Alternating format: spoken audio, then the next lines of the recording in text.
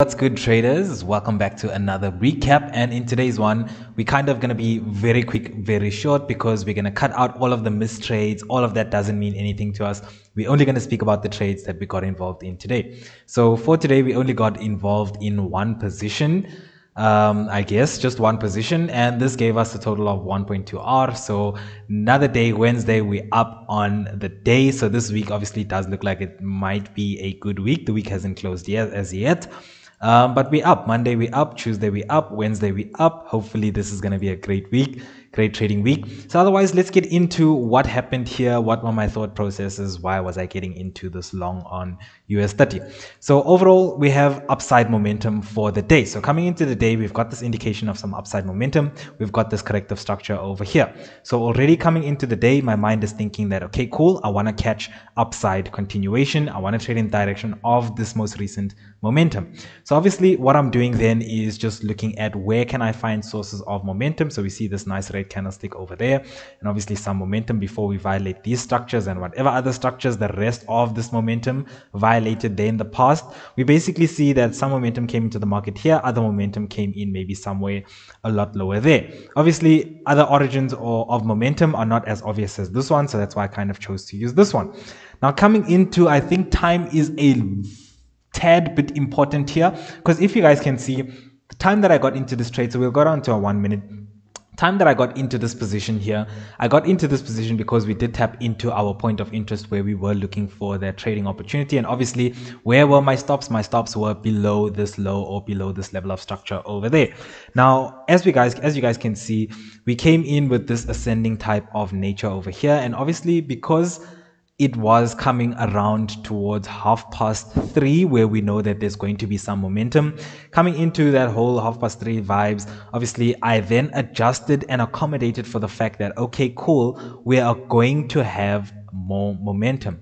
So what did I choose to do? I chose to double the risk that I was taking and obviously extend my stops, double the risk that I was taking. So whereas I would have caught a 1:4, this position here, I guess, was somewhere around 1:2. 1:2.5. So kind of my RR was reduced because I did kind of increase the risk that I was taking on this pair, but nonetheless it did kind of work out. So I did forget the last time, but hopefully this time I won't forget. In edit, I'm gonna slap on some screenshots there just for you guys to see what was the overall entry, how did we manage all the additional positions that we added over there on the time, whatever the case is. The fact that we close out our positions there, we trail stops, market came down, took us out. So basically, yes, we were running 1:2.5, but because of how we managed this trade, or at least how I managed this trade, as usual, split my positions into about 4, and then obviously half of my trade was at break even, so the market did come back and kind of take me out at break even. So I only had 50% running of this trade, so that 50% I did close one of those positions at 1:2, so that gave me a net 1% profit. And then obviously the other position I had locked in at around 1:1, so just somewhere in and around over here. As you guys will see in the screenshot, I did lock in my trade over there or wherever, and price obviously did come back and take me out of that position. So overall on the day, guys, we did net a nice 1.2 R. And I guess teaching point, just so that we obviously keep this as educational as possible, is that, guys, if you guys did see, I did realize that we were coming into an environment again like Tuesday. We were again entering, or at least we entered a position close to a time where the environment could change.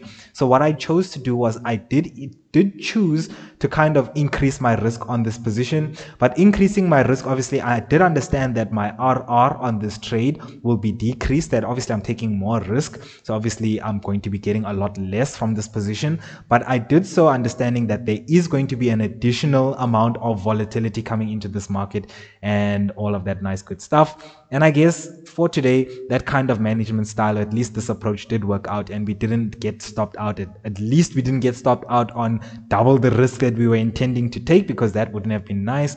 And obviously when I did make this decision to increase my stops by double, I had already made peace with what I am risking. So I guess that was an important factor in me not being able to, or at least me not closing my positions out and being all emotional and stuff like that. And basically us sticking to our rules and sticking to our criteria. I guess more than anything from these sessions, I hope you guys are seeing how we follow rule-based systems. We follow a rule-based system. Like above everything else, a rule-based system will give us the best results. So otherwise, guys, definitely do drop this video a like if you enjoyed the content. Do subscribe if it is your first time on the channel, or if you are a returner and haven't subscribed yet, do subscribe to the channel. Otherwise, guys, if you guys maybe want to learn my own rule-based system, guys, let me know in the comments, and then obviously I will see, depending on the reception from you guys, how eager are you guys to learn my own rule-based system.